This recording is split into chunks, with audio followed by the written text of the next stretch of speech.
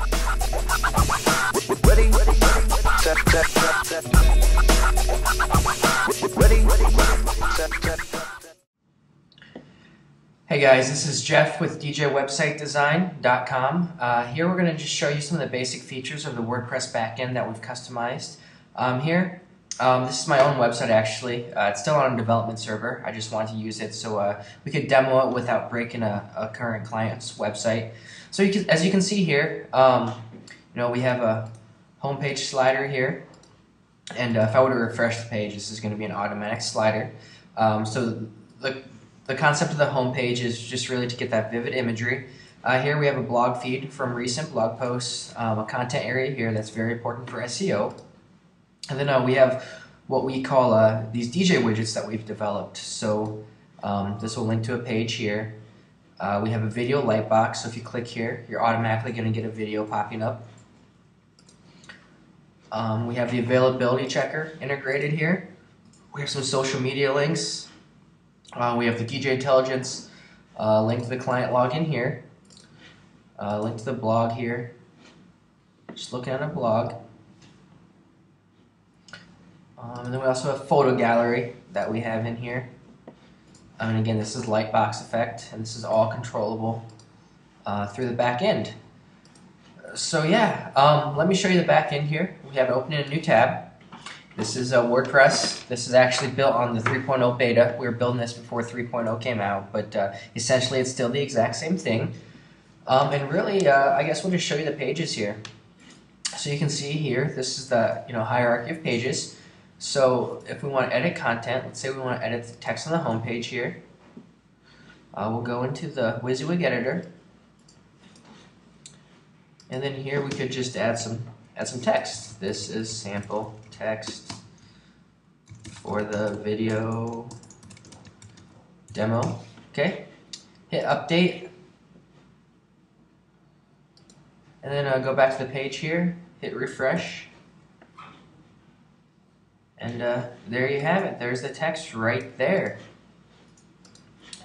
So yeah, we'll delete this once here. And then also here you can see we have these custom fields based on the homepage design. We'll set up some custom fields so you can edit other areas besides just the content area. Here you can see the stylish and fresh, which is reflected right here on the page, and then we can edit this content too, which is right here. And this is where we define all the homepage sliders, all of these images here. Very easy to do as well. So yeah, again, the WordPress backend, we've customized it so you can really control all the elements on your pages. And if we want to add a new page, it's literally as easy as going to add new page here, and test page, sample text. If we want to upload a photo for this page, we can just add an image here. If we want to upload a PDF to link to, we can do that as well. So yeah, we're going to put this test page, and we select where we want to show up the navigation. So we can have it show up top level, but in this case we're just going to put it under the About Us page. So we select the parent as an About Us. If you're going to have different layouts on each page, we can select different templates that we'll pre-design for you. So then we'll hit publish.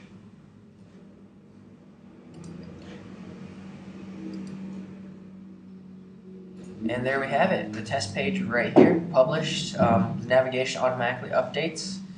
We have some sample text there. And then in the menu, we can define where we want to show up here. So let's find this test page here.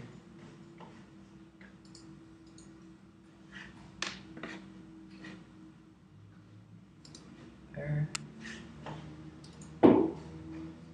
And test page. And now we can actually have this one show up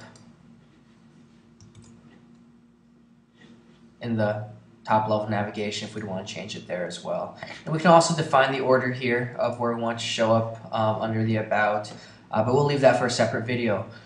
So yeah, that's just the quick overview of the back end here. We'll make some more detailed videos, specifically showing some of these widgets, how to control the footer text, how to add the blog post feed on your homepage.